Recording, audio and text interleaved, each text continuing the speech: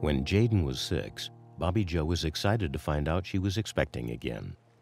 Following a series of scans, she discovered that Jayden wasn't going to get just one sibling, but 3, as she was pregnant with triplets. It was a little shocking and funny at the same time.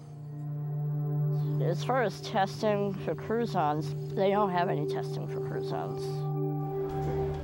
As the operation continued, the waiting was agony for the parents. I was scared, I was worried, I was sad. I wanted it to be over with. I just wanted to see her. Within a couple of weeks of the surgery, in a visit to Dr. Young, baby Kaydence had dramatically transformed.